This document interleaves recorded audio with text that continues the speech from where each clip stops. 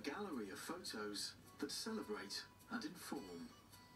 Every picture in this exhibition tells a personal story, curated and shot by the young people themselves. Oh, you got a picture of me there.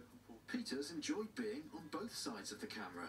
He's carefully juggled the project with preparing for his GCSEs. I'm from Hungary, so I'm a Roma gypsy.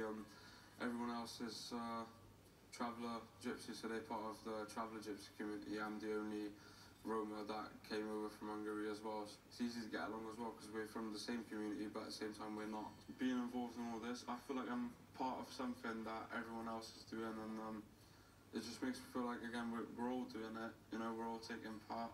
It just makes me feel quite appreciated. It really doesn't matter where you're from or who you are all the same. Everyone deserves a bit of help. I got loads, which I'm very grateful for. I appreciate those people that have taken their time to work with me.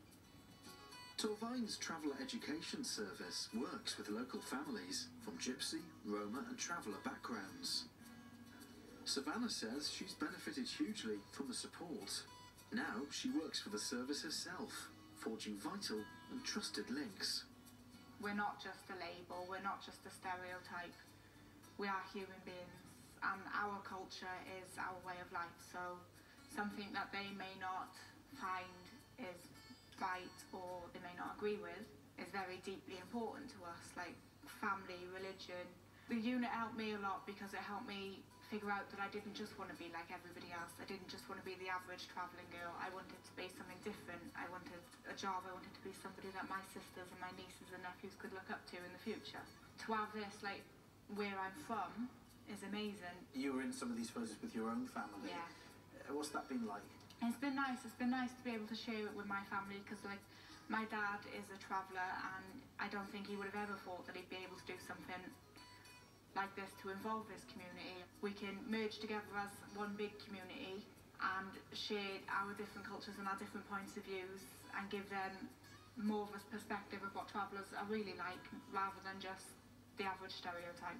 It's really important for our gypsy traveller families to feel part of a mainstream community. We got outstanding working partnerships with our local primary schools, and we really encourage all the families to engage really well. Gypsy traveller Roma children have the lowest attainment levels of any ethnic minority children across Britain, really, so this is incredibly important. Having Gypsy Traveller History Month gives us the opportunity to actually showcase how wonderful our community is, that I'm honoured to serve, and also the young people, and show how talented they are. The exhibition will run until the middle of July, shedding light and sharing stories that all involved are keen to tell. Mike Griffiths, ITV News in Pontypool.